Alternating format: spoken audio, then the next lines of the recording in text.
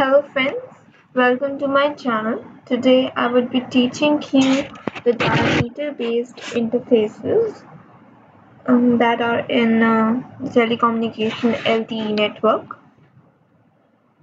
especially the SGS and MME part. Then we will talk about the diameter description, its base protocol, some basic examples of diameter based interfaces, and the messages overview. Coming to the next slide, diameter is based upon a AAA framework and hence it is a authorization, authentication and accounting protocol. As you can see, it belongs to the application layer in the protocol suite, and it has been an upgrade path from radius to a diameter. Hence, the name the diameter is because of the radius that was earlier used, and radius is now outdated. The architecture of the diameter is like this. It's basically placed above the HTTP and the TCP transport layer. Uh, in both of them, HTTP is the preferred one because of the stream control transmission protocol. So, diameter application and diameter protocol base, it's placed above the HTTP and TCP layer. And this diameter application is basically not an application software application, but a protocol that is above another protocol, that is diameter protocol, and each of this application has a unique ID that is identified by application identifier. Now, so the diameter based protocols, these have the certain defined rules and regulations that are needed to be applied to the messages that are exchanged between the diameter nodes, and hence for the diameter, SCTP port 3868 is assigned as the diameter based protocol port by the INA, and all of the characteristics that the diameter based protocol have are eventually inherited in all the applications that are based above it. So application 1, 2, 3, all so on would have the specification and generalizations of the diameter based protocols into them. So some of the examples of the diameter applications on the top of diameter based protocols are NAS application, network access server application, credit control for messaging, gaming, these all. So some of the examples of the diameter based interfaces is S6a, S6d, S13, SGd, SLg and T6a.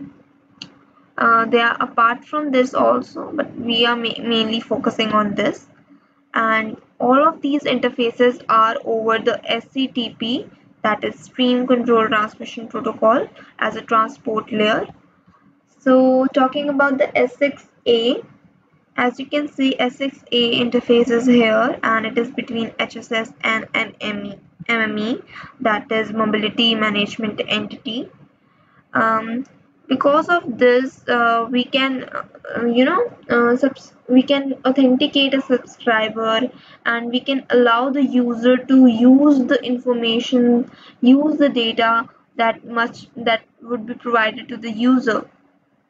So this interface is basically used for authorizing and authenticating the user, and also the MME this uses this interface in order to inform the HSS or HLR, the home location register, that where the UE is, where the equipment is currently present.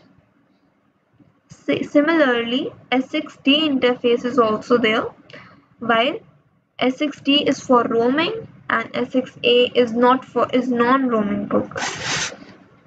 And in a slight differences, the S6a was between MME and HSS, and S6d is between SGS and MME and HSS. So all the functionality of the S6a is with S6d, and hence it is completely similar to that of S6a, and hence we are moving to the next slide, that is S13 interface. It is between EIR and MME. The EIR is the Equipment Identity Register, and S13 it is enabled by an optional licensed feature, that is IMEI check. This feature is mainly used by the police officials or someone authorized official, government officials, whenever um, whenever we want that the one mobile phone or the UE do not assess the EPC or the packet core services. If we don't want if we want to block that user, if we want to block the UE entering into the network, then we can use this interface, and it's mainly for the security purposes. Like we have cases of stolen phones, lost phones, then what we do in order to get us secured, we block the communication of the UE to the network. So this interface is used for that. Coming to the SGd interface, it is between SMSC and the MME and the SMSCs. It is between SMS. You know the meaning of the SMS, that is short messages service. And the main feature of SGd is basically that it is forwarding of the mobile originated short messages from the MME to the SMSCs. The second feature is forwarding of the mobile terminated short messages from the SMSCs to the MME. So these two functions are of SGd interface, and it is also used for the signaling. So these forwarding of the messages is used for signaling. SLg interface, it is between the MME and GMLC, that is the Gateway Mobile Location Center, and it is also used for the signaling as that the SGd interface. The main feature of the SLg interface is the control plane based positioning, and with this feature it enables the client to get the UE location data from the PLM. Like if I'm talking about the LTE network, then the geographical area and the ECGI value is needed in order to track the UE location, and hence the control plane based positioning helps with that. Coming to the T6a interface, it is between the SCEF and the MME.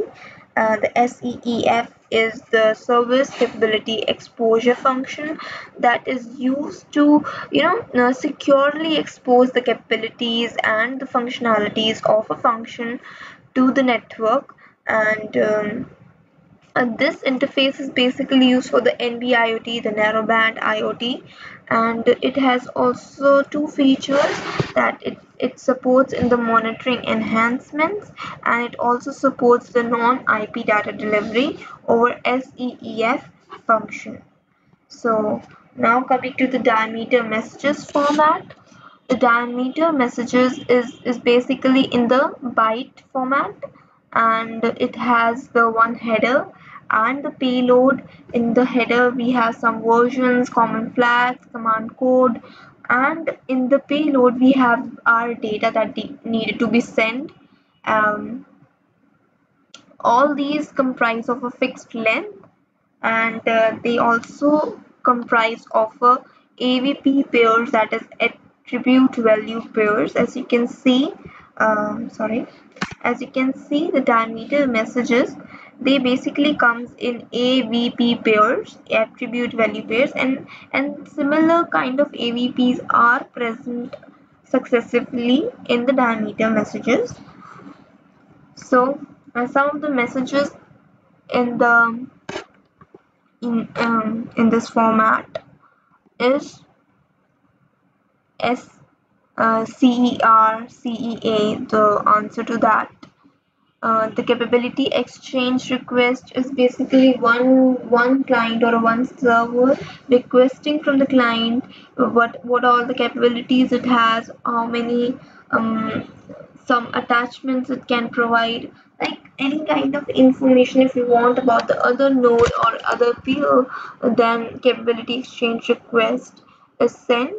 So I can say it is the first initiated communication between the two nodes. Then if for a long period of time, not that much long, but for a short period of time or a long period of time, I would say a specific time interval that is defined. In that time, if there is no exchange of messages, then DWR is sent, that is device watchdog request, and the device watchdog answer would be sent from the other node. Then the messages like credit control request, re-authentication request, if we want to terminate the session termination request, and eventually the disconnect peer request is there. So the message flow is first we need to set up a transport connection establishment, and then we can move on to our messages flow. First of all, we need to request for a capabilities exchange. We want to know what the other node holds to and what all capabilities the other node has as well as to our. So capabilities exchange request is sent. In response to that capabilities exchange answer is received, then the messages starts to flow, like credit control request, re-authentication if there is re-authentication required.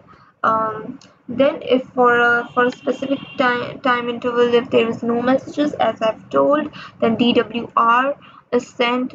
Answer to that is sent as well, and any of the two nodes, any of the two peers can request for the termination of the session, or we can say the disconnect peer request can be sent by either of them, and the answer of that to be sent by the other one in order to successfully disconnect the connection. And hence this is the basic message flow